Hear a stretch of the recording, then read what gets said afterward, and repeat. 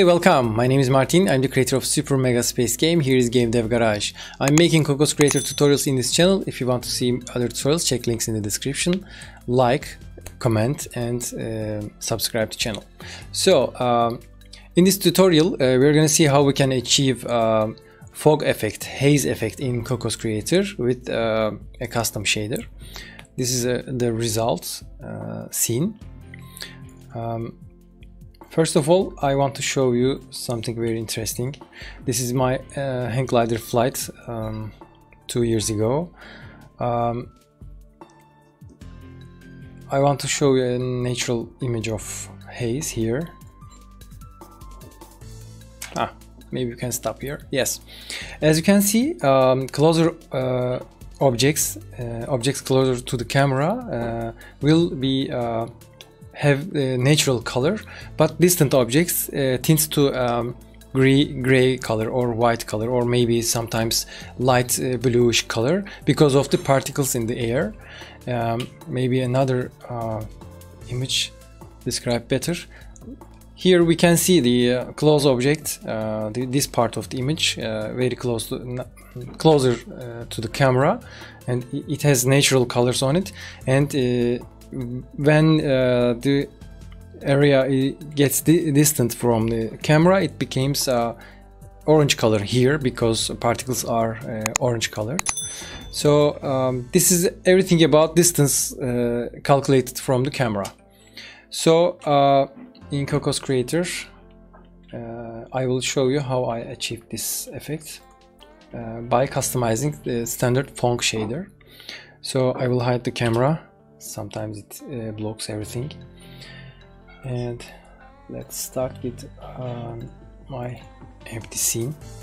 This is the 3D model I have made before for one of my games. In the previous video you can see how I merged this model into a single mesh, which reduces draw calls a lot. It's a very interesting topic also. So we have here a simple shader, simple material attached to my 3D model. Let me make it smaller here.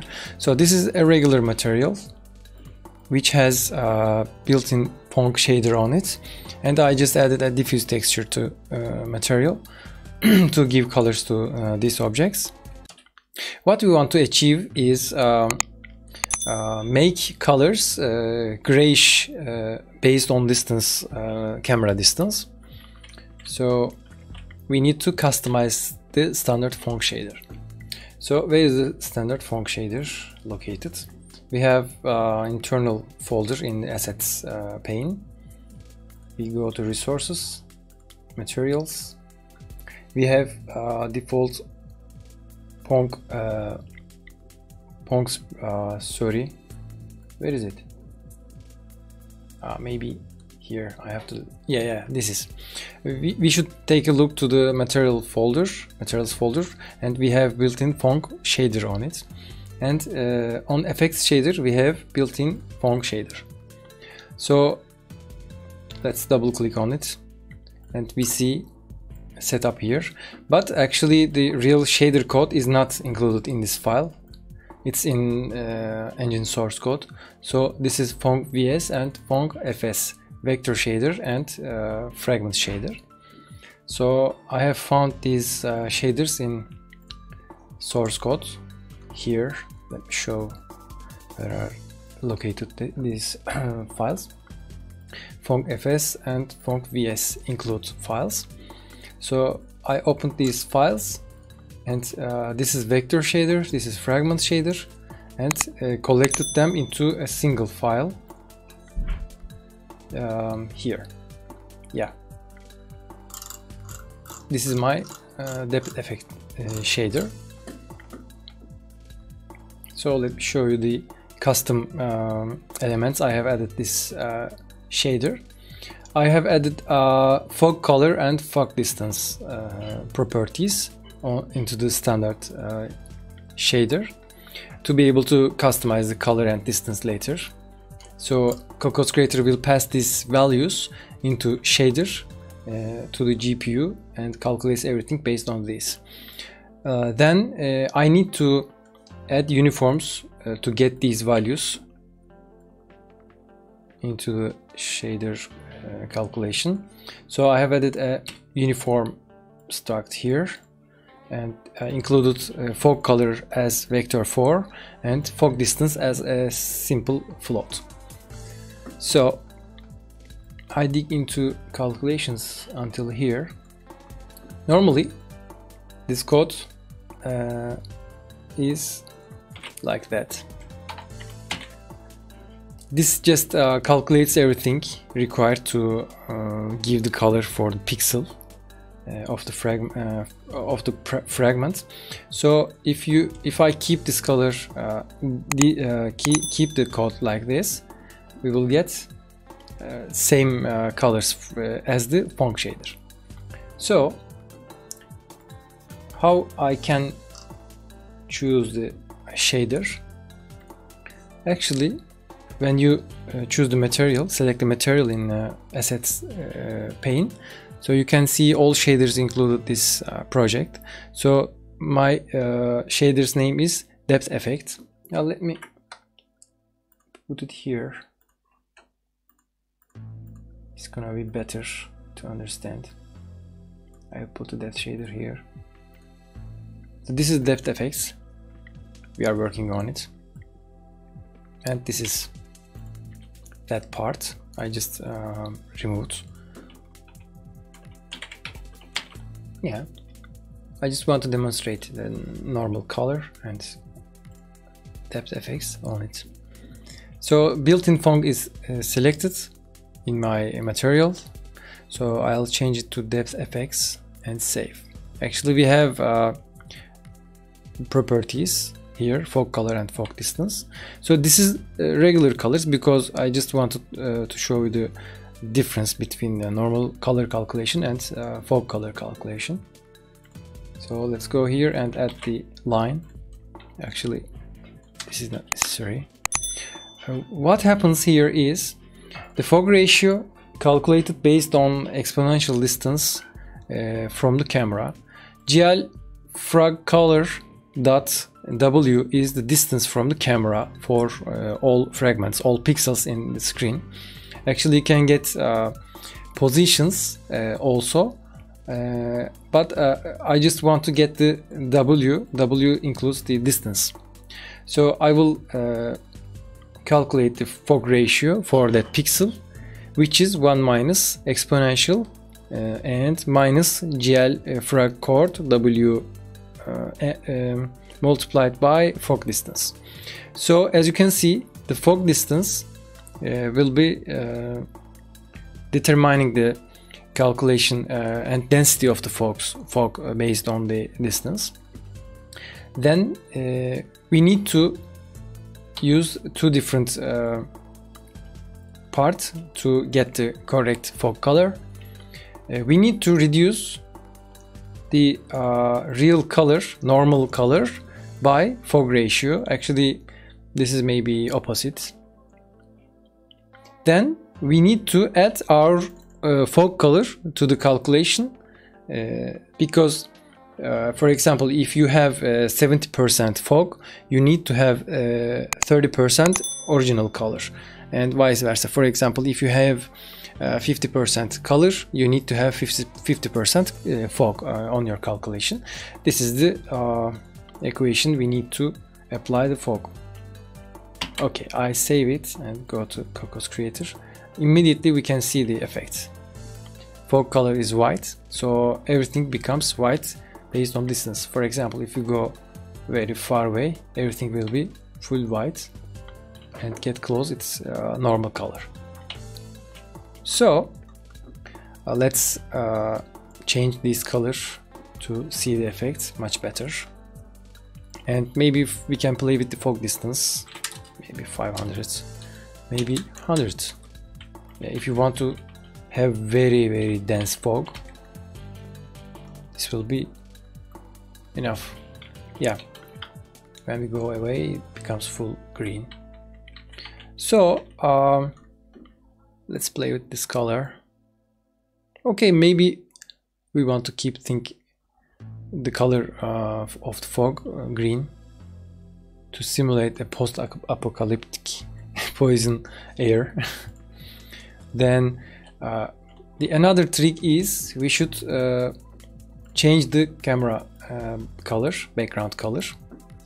So let me get this green color from here and go to camera. We have a background color in camera and paste it here. Yeah, we have our green color in the camera background. So it doesn't immediately affect the game preview, but when you hit play, it works. Oh, there's something wrong. Let me check in a second here.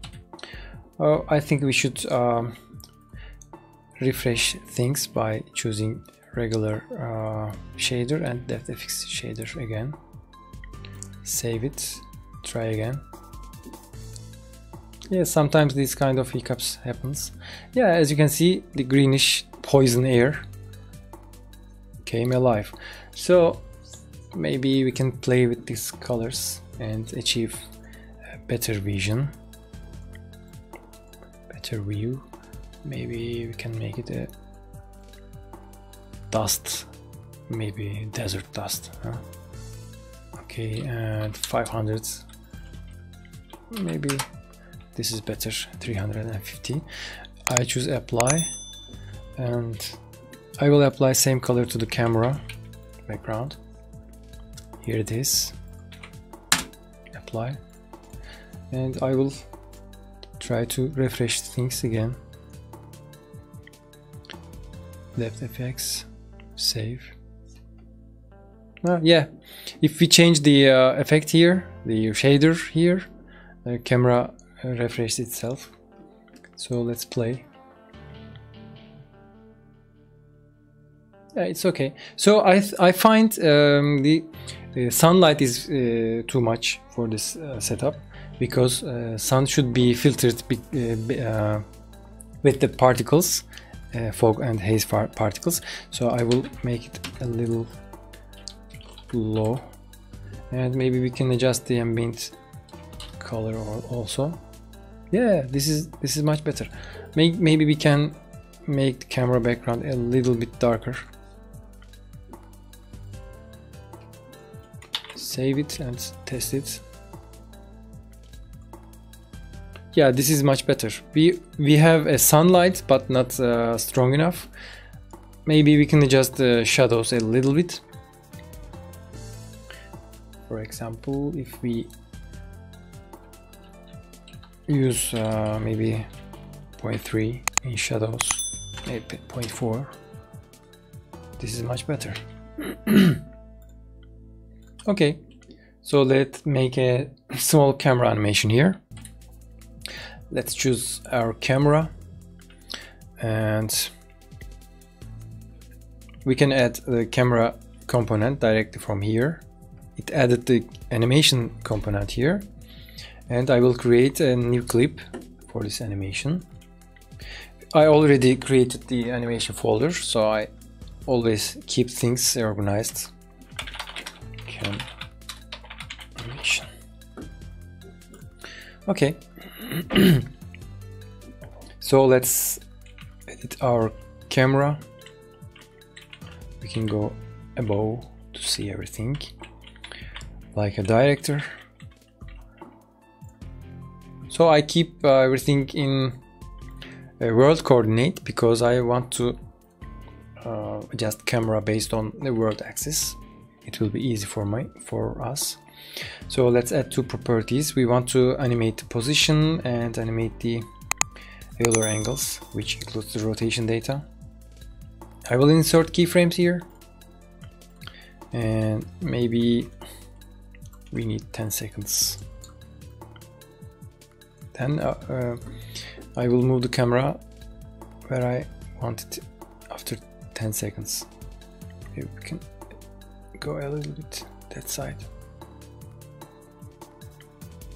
Okay, here. Then let's rotate the camera.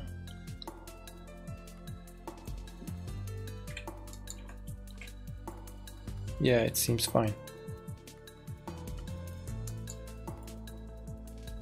Maybe we can start with a little left angle to increase the dramatic effect on the camera. Let's play it. Yeah, the motion is pretty smooth and nice. Okay, I will make it loop and exit editing, save, and we are here. So let's play this to see in full screen. Oh, nothing happened. So this is the problem, I know.